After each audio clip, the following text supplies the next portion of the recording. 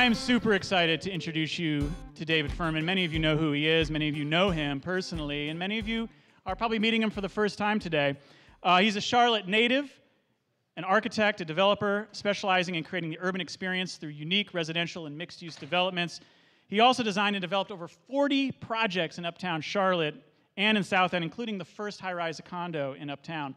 He's received a ton of accolades, both as an architect and as a community activist, including the Vision Award from Charlotte Center City Partners, Charlottean of the Year from Charlotte Magazine, and a Pillar of the Industry Award from the Charlotte Business Journal. He's also an accomplished artist and sculptor in his own right, creating these amazing pieces from found wooden objects, which you're going to see some examples of shortly here. And here's the thing about David. You know, whether he's creating art or developing architecture or participating in countless efforts to advance Charlotte's urban presence, you're going to learn that sometimes David Furman follows the rules, sometimes he makes the rules, and sometimes he breaks the rules. And this is one of the things we love about him. In short, the work of this wild and unruly creative leader has allowed us all to wander, to commune with each other, to lose ourselves, and to really find enchantment in the city that we call home. So ladies and gentlemen, here to boldly lead us into his creative wilderness, please welcome the one and only David Furman, everybody. Come on up.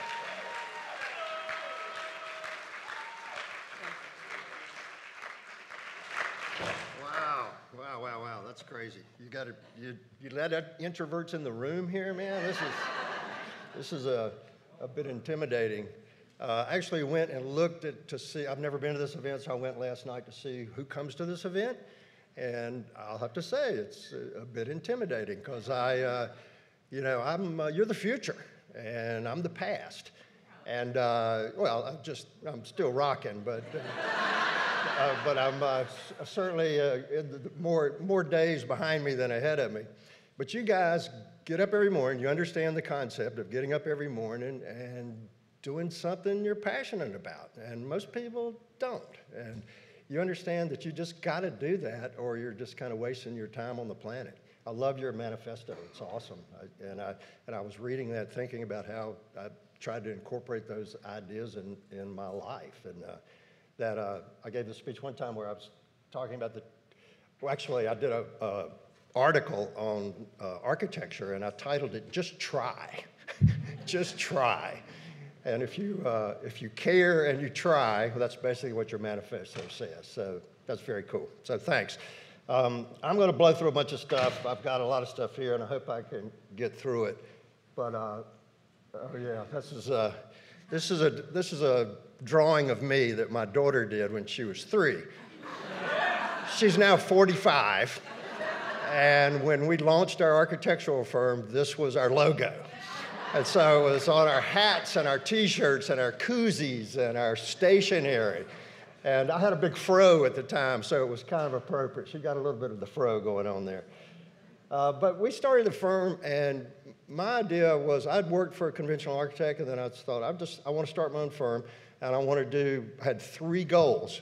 First goal was to do great stuff. I just wanted to do work for people that cared, that wanted to push you and wanted to do great stuff. And the second goal is I wanted to have a good time doing it. I wanted to work hard and party hard. And we had a young firm, and we did exactly that. I was early 30s, and the crowd I was with was 20s, and we had a great run doing cool stuff. And my third goal was to make some money. And I realized quickly that if I really focused on 1 and 2, that I wouldn't have to worry about 3, and I actually never really have. And I've never made decisions based on what sort of the financial result was going to be, which is kind of amazing that I made a ton of money.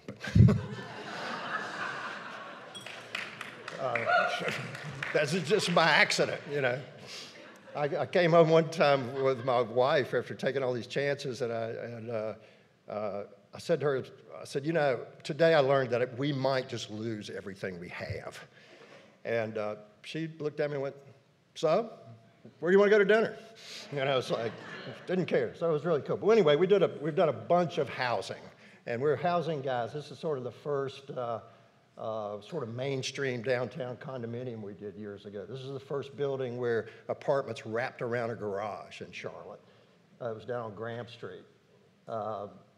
we've done a bunch of housing, got thousands and thousands of units built through several architectural firms.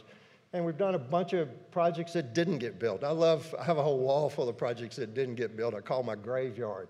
But they're some of the coolest projects we've ever done. And I look at it for inspiration every day. That firm there was a recession 30 years ago, and our firm just crashed against the wall.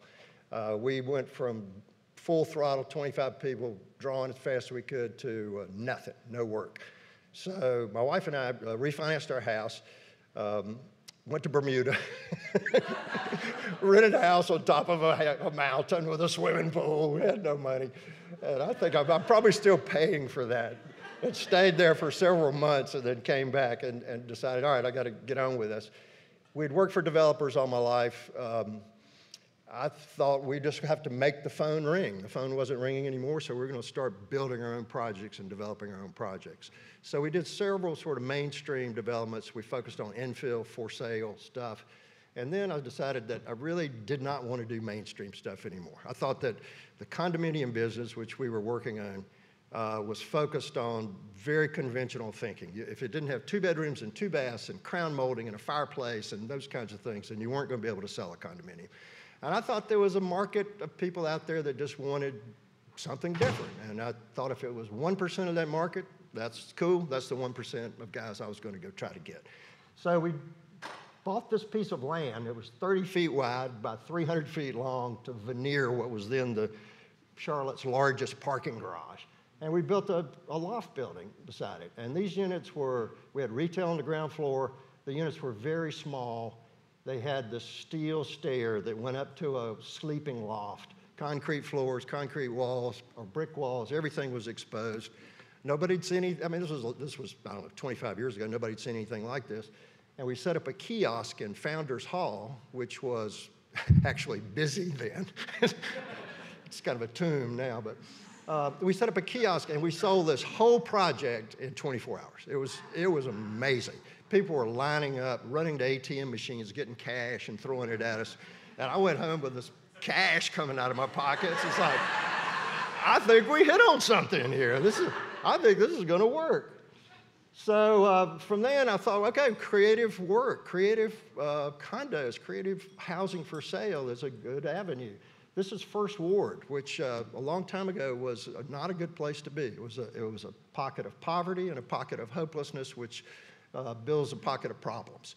And so Bank of America and the city decided to revitalize it.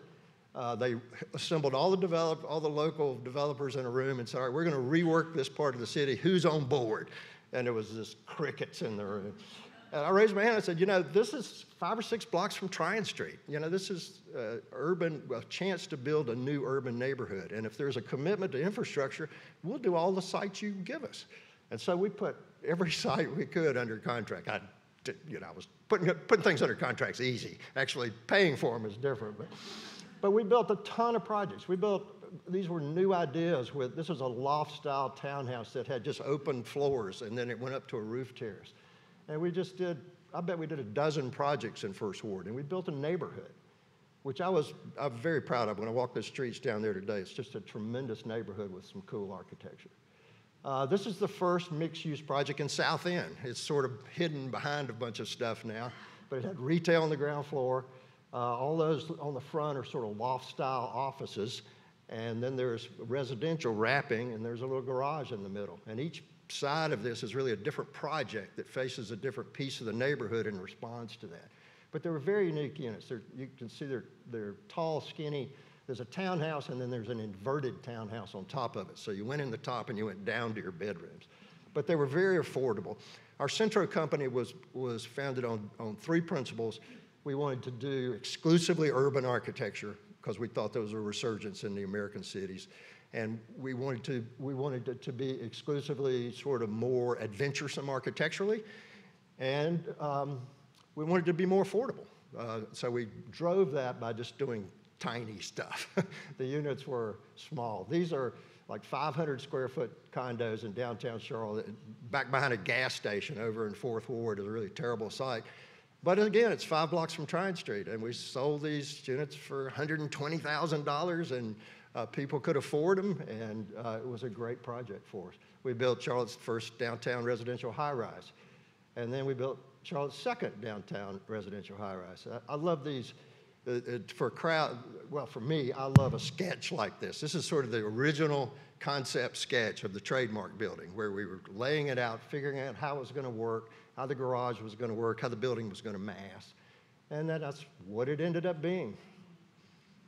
And we decided to put public art into the project, which we had never done before. So we actually had a line item in the budget for a giant fountain that came in over budget. So we said, we're going to put a public art out here. We had a big unveiling of this piece with a tarp over it up to the 7th story balcony, had a big vent out there, and pulled the tarp up. It was awesome. And the guy who did that piece on the wall did a piece in our lobby of the Trademark building that we also commissioned. So we had another recession, you might remember, in 2008. We slammed against the wall again, and our Centro company dissolved. So basically, the condominium business was over. And so coming back out of that, I was trying to see, how can we bring the ideas we were bringing to the for sale business to the for rent business? So the idea was to build a project. This is the corner of West Boulevard and Camden, ground zero in South End. And we had it under contract. We designed a project for it, and I wanted to do something different. So these are all tiny little studio units. There was a bar on the corner where was the lobby of the building. You walk through there to get to the elevator to go to your unit, and retail all along the front. I took this to the banks to get it financed, and they just glazed over. They just, I bet there's not a banker in this room. It's the most uncreative crowd you will ever meet. And unfortunately, they're decision makers. If you guys that have all tried to borrow money for your ideas know how hard that is to do when you're off the menu. It's very difficult to do. So I said, what would you finance here? They said, we'll finance a mainstream apartment project. Well, by this time, we were pretty well committed to this project, had a lot of money tied up. So we turned it into mainstream, called my friends at Camden who do mainstream apartments, and they were like, yes, we'll buy that. So we sold it to them. So if we had to do mainstream apartments, I didn't want to do that, so I thought, okay, I think there's a revolution happening in the workplace. This is, 10 or 12 years ago. I thought people didn't want to work in conventional offices anymore. They wanted funkier space. They wanted it to be different. They didn't want to be downtown. They wanted to be in a different sort of flowing neighborhood like South End. So we teed up this office building. This is next to what was Price's Chicken Coop. My friend that did the rendering, Risden McElroy, my great friend that does all these drawings, created the chicken wing sculpture down there, you might notice, that we were going to put out in front as our homage to the coop. But this had all retail on the ground floor. We had a shared conference room there where the 1616 is. Took this to the lenders, and they just went, no, nobody wants to work in South End. There'll never be offices in South End. Man, how many high-rises are under construction now? So we could not get it financed because I didn't have the firepower to do that. So I took it to my friends at Beacon, who is a great company, does great work. They were turning their company into something that was more funky and more different and wanted to be in South End big time. So they took on the project 100% speculatively. There was no tenants. And by the time it was finished, it was 100% leased. So all those lenders had passed on that. And then there was this is where a 100-year-old machine shop used to be. So as we were tearing down the machine shop, in the basement were all these crazy things. So we set a bunch of them aside and then came back and created this sculpture as sort of a homage to the Charlotte machine shop.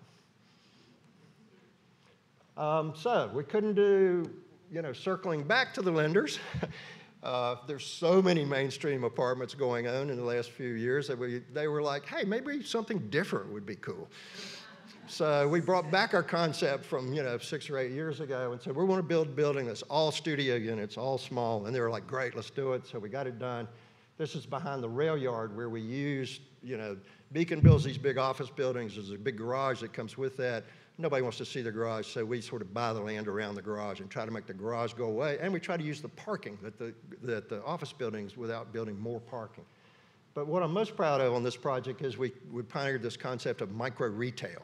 it bothered me that all the small-time retailers were getting pushed out of South End. So we built these tiny little retail spaces and lined the building with them on the street. They all have these glass garage doors that open up. You can spill your goods out onto the street. And they're all full of small-time retailers. If you go by down there now, they're all women and minority owned, the majority of them. Very diverse businesses. And I hope they're doing well because it's all filled up and it's really a cool little stroll back there behind the rail yard. Check it out. We kept doing that. We just finished this project at the corner of West and South Tryon, where we built a park for the city, where Beacon built the park. That was not in their budget. We managed to get it built and then sort of bring it back to them, and they would pay for it. And then we veneered the garage with our micro units and our micro retail. And then we're starting to integrate public art into our projects. I want to blur the line between architecture and art. And there's a public artist in Charlotte, Ivan DePagna. I don't know if you guys know Ivan, or whether he's been at this podium before, but you ought to get him here. He's a brilliant public artist, and we're partnering with him on a bunch of things. So we got Ivan to sort of integrate this idea of putting these fins into the balconies and making the public art part of the architecture.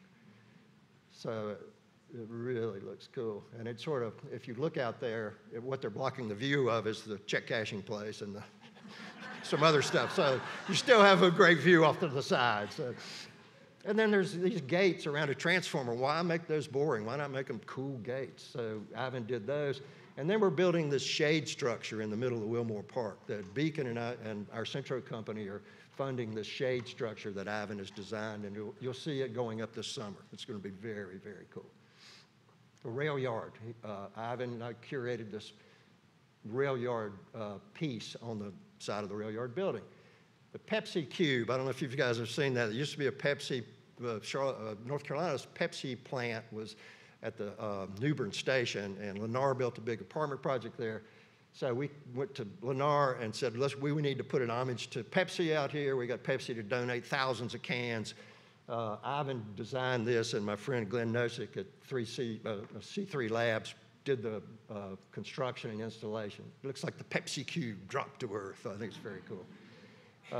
The color forest along the rail trail, just buffering you from the parking lot there as you go down the trail. This is another Ivan DePagna piece that we curated, and our friends at Center City Partners got funded for us. These are the doors outside of my art studio downtown. It's on prominent corners, just boring, and it's just, it's right there on the street where something ought to be retail. So I just designed something cool and just put it up. Just put it up. Just do it. Don't ask the people, just do it. What are they going to do? Oh, that looks terrible. Take that down. So we just did it. And then somebody called me the other day and said, I have this warehouse full of chairs. I got to get rid of them because I'm losing the warehouse. And somebody told me you were nutty enough to figure out what to do with these things. So I said, well, flip me the keys to your warehouse and I'll go over there and fool around. And so I said, well, maybe you can make them into these spines. And then, well, why don't we make a chair monster?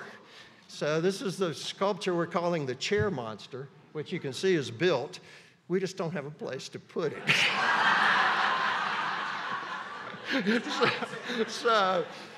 So we found a place. We keep finding a place, and we lose it, and we find it and lose it. I think we've got a place that we're working on now, and hopefully it'll be appearing this summer. Obviously, it's built. And through Center City Partners, we've gotten some funding for it to make it happen. So I think the chair monster will be out there. Keep your eyes peeled for it. I love this little sketch. A buddy of mine bought a warehouse on South Boulevard, very nondescript, wanted to figure out how to do something cool to the entrance of it to give it some life. And the address was 4111. I thought, that makes just a great structure. So we built it. And if you go out south and look on the left as you pass Scaleybarg Station, it's just a really, really cool building that Edifice, the construction company, is in. I went to Center City Partners about 10 or 12 years ago, and said, I want to do a study to take this sidewalk that goes beside the light rail and turn it into a grand linear park, a promenade that connects all the businesses and connects the people and make it happen. And so, along with my friends Terry Shook and Richard Petersheim, we created this document, which was a vision of how to make the rail trail into this wonderful park. There was like 85 or 90 different interludes and episodes along the way. But like all vision plans, what a vision plan does is kind of an academic exercise. It ends up on the shelf, and there's never an implementation strategy to make these things work. So I wanted to start making things work. So there was all these leftover pieces of land, so I designed these chairs that are sort of a take on the Adirondack chair, where you could put a lap type or a lunch on the arm and sit there. And I had 6 of them made out of steel. They're really heavy, so they're hard to move. And I just took them out and dropped them on the trail. I just dropped them. And all of a sudden, these leftover grass spaces became places where people then started gathering. And I thought, okay, I'll just keep doing this. Well, this is Rail Trail Initiative number 7. So I don't know how many I actually did, but I just kept cranking them. So if you've been on the trail, you might have seen the big red exclamation point out there. That I was literally, the people that made this had it on a truck and said, "Where do you want it?" And I went, "Well, I don't know." I was on my bike riding up down the trail. And I said, "I got it. I got a space." And so that little cut out there on the sidewalk is, all right, that's where we're going to put it. So we dropped it there. This is my tall table. You climb up on the stool, you sit on the top, you have a checkerboard up on the top. So we just built these things and put them out there. This is my hex pong table, where 6 people can play ping pong at the same time. And my favorite is the Before I Die chalkboard. I put an 8-foot Before I Die chalkboard out there, and within 24 hours, it was totally covered up. It was amazing. And so we made it 16 feet. We initially doubled it, and again, you can see how it gets covered up. But it is the most interactive and coolest thing out there. And it's not my idea. I mean, you've seen those around the country, but we just did it. We just built it and put it out there, and now Center City Partners has taken it over, and they've made it nicer, and they've curated it. But I was out there one night, and this little sweetie was out there. Before I die, and I want to read this to you. Before I die, I want to make history for the future. I want to stop people from littering. I want to tell on bullies and be brave. I want to give cheer to people. I want to make people love.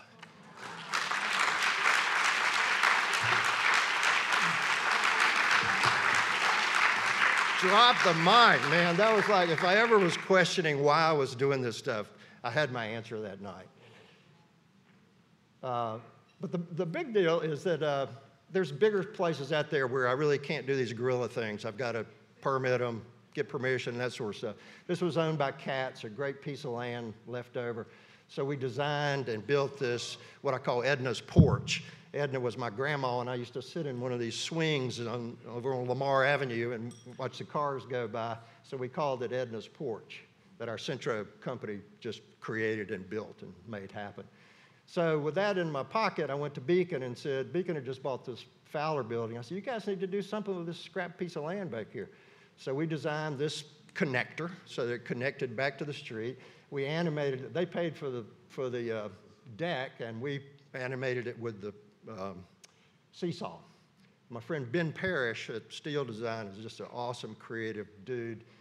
Built a seesaw for me, and then he built these hedges. I gave him a sketch and just said, this is what I want. I want to do a Corten steel hedge. You have to be able to see through it for Beacon to see the trains go by. But then over on the other side, there were dumpsters, and I said, just build the opposite of what you built. Unbelievable. This guy is just such a talent. And then finally, in the recession, this is the best guerrilla story ever. I didn't have anything to do. I didn't have any projects under construction. I didn't have any on the drawing board, and I was sort of getting depressed. I needed to go design and build stuff. But I lived downtown in a condo. Where am I going to do this? This was the Polk building that was on Graham Street in West Trade. It had been empty for 15 years. So I got a locksmith to meet me down there and told him I owned the building, and I wanted to change the locks. He changed the locks, he flipped me the keys. I'm like, all right. I need some electricity, so I got a meter over on Fifth Street, and I bootlegged some electricity. There was this big cable duct taped to flagpoles going through and into the building. So I set up a shop inside this building. I went to Lowe's and bought a bunch of tools. And I worked in this building for 3 years. I didn't have any plumbing. I didn't have any heating or air conditioning, so it would, I had heaters and fans and whatnot. But I worked in there for 3 years building sculpture out of junk. And I had several shows. This is at the New Gallery of Modern Art downtown, where these pieces are just made out of scraps of wood, furniture that I would tear apart, et cetera. This is a crib that a friend of mine gave me that her kids had quit using. So I tore it apart, made it into a piece of art and gave it back to her, and with just the pieces out of the crib. I now have a legit studio because there was a car chase downtown, and the guy lost control and rammed into my studio, so I got busted. I literally got called out. I went down there and there was cops, fire department, building inspectors, Duke Power guys. They were all around me going like, what's going on in here? And I'm like, I don't know. My wife says I reverted to being 6 years old. I went, I don't know. So I had to move all they cut off my power and I had to move. So I went legit. This is my studio. It's at the corner of 6th Street and the tracks in a big garage building, so I can make a lot of noise in there. So I started during the pandemic, I started making Corona fish. Just out of junk. There's a totem, little spins. There's an unpainted piece. Some of them are painted. This is the goat playing a violin. It's from a Chagall painting, that I was inspired by. This is the donor wall at the men's shelter. It was made out of headboards for shelter. And that's and then, wait a minute, the last, wilderness.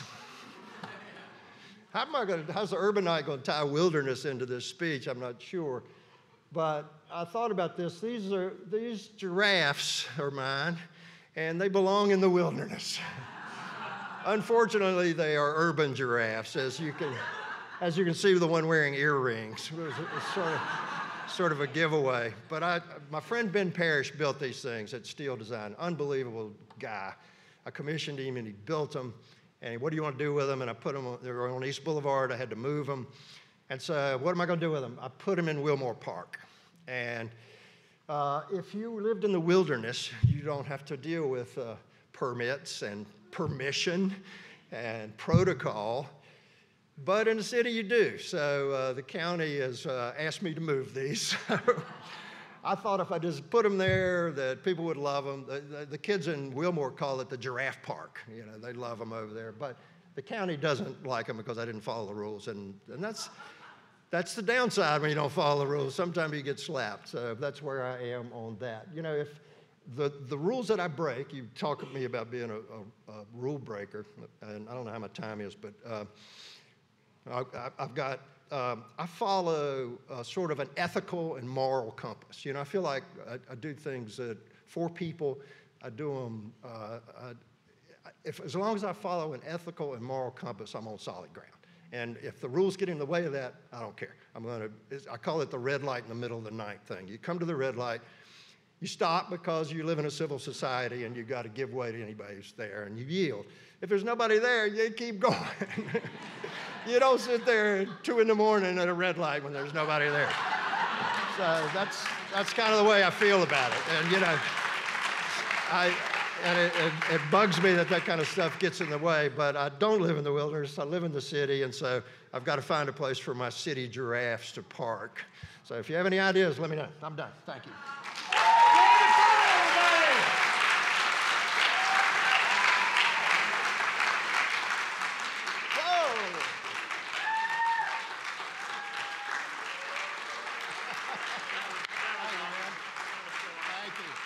Thank you.